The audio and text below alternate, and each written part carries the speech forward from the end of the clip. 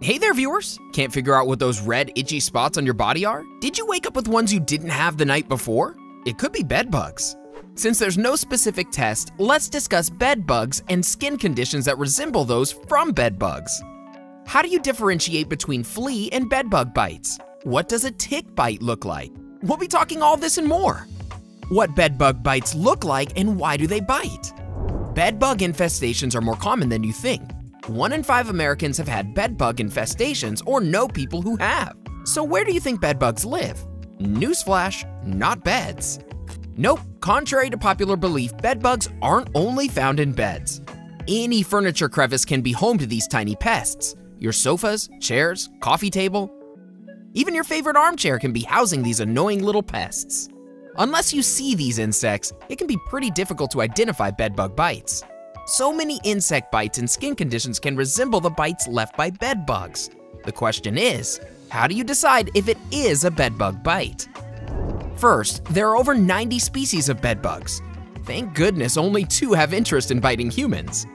You can identify these bed bugs with their flat, reddish-brown, oval-shaped bodies. The good news is they don't have visible wings. Just imagine a bed bug flying onto you. Now that's creepy. Their quarter-inch long bodies are supported by 6 legs. The bad news is, the more blood they suck from the prey, the fatter they get. So if you find a bed bug larger than 2 inches, he may be drunk on your blood. Bites from bed bugs are usually very itchy, red in color, and no more than a quarter-inch across. You will mostly find these bites on your face, neck, arms, hands, and feet. In short, any body part exposed at night could be feasted upon by these pests. Another characteristic of bed bug bites is that they often appear in a line or zigzag of 3 or more bites. These things, I tell you, they gotta be scared away before they make you their breakfast, lunch, and dinner. Do you sleep with your arms and back exposed? Have you ever found red, itchy marks in the morning? Share your story with the Bestie community in the comments below. Other bug bites that could be the problem, and how to differentiate. So you thought only bed bugs can leave you with their bites? Unfortunately, there are a number of other bugs that wait for you to fall asleep. From there, they'll crawl out of their hiding places and bite you. No, seriously. Spiders, for instance, are more active at night. Thankfully, they aren't really into biting humans and try to maintain a low profile. A spider will bite you only if it feels threatened. But when they do, it can be hell. Spiders have toxic venom, enough to cause minor injuries. You won't die, but you'll probably remember the burn. And if it's a black widow, run. They are the most ferocious. The female has a tendency to eat its mate. You still won't die from a black widow bite, but you can get very sick. Their venom is 15 times stronger than a rattlesnake's. I sure don't want to see one ever. If a spider is hiding or living in a furniture crevice like your bed, it might come out at night. If it gets scared, it'll bite you. A spider bite usually causes swelling, itching, and rashes. The main difference between a bed bug and a spider is that spiders don't feed on your blood. It isn't looking to thrive this way. Bed bugs see things differently, however. You can call these 6-legged pests Dracula. They suck your blood and thrive on it. Before we move ahead, here's another video you might like. Watch this and learn about the top 6 dishes that give you an insane amount of vitamin B12. Mosquitoes. You'd be hard-pressed to find a list of annoying bugs that doesn't include these things.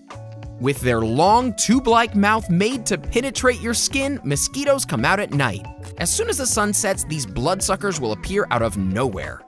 The biggest threat from mosquitoes is that they don't just leave their bite marks on your body. They can also cause awful, life-threatening diseases like malaria. More on that later. A mosquito bite looks like a pimple. It's a tiny welt that itches and usually goes away after a few days. Mosquito bites are mostly random, while bed bug bites are a zigzag pattern or straight line. Fleas. Got a pet? Does your dog or cat sleep with you on the bed? If so, chances are high that your bites are coming from fleas rather than bed bugs. Flea bites are often confused and mistaken as bed bug bites. This is because both types of bites are itchy and found in clusters or straight lines. But fleas will typically target your elbows, knees, and armpits. Old habits die hard, and these are places they usually live on pets. Your legs and feet aren't safe either, but if you find bite marks on your face and upper body, they're likely not caused by bed bugs. Mites. These are small critters living on birds and rodents primarily. They're very tiny. In fact, mites are so small that you won't even notice their bites. The punctures mostly go unnoticed and can be accompanied by a red rash and a hard, inflamed bump. The skin of the side of the bite can get swollen and cause itching. Lice. Oh, the insects that live in our hair and tormented many of us during childhood. They live on our head, hide in our hair, and bite the scalp whenever they like. Lice bites cause extreme itchiness. Kids are especially vulnerable to lice infestation. This is why you often see children scratching their heads. Lice bites can also cause sores on your head. Ticks. Tick bites can be dangerous as they're capable of causing disease, especially ticks that live on animals like deer. These ones can cause Lyme disease. The most common sign of infection is an expanding red rash. It usually develops at the site of the bite a week after it's occurred. Ticks have a tendency to bite moist parts of your body. This is why most tick bites are found in armpits or private areas. These insects are happy campers in these parts. They can remain on your skin for more than a week after biting you. It's like an all-inclusive buffet to them. Scabies.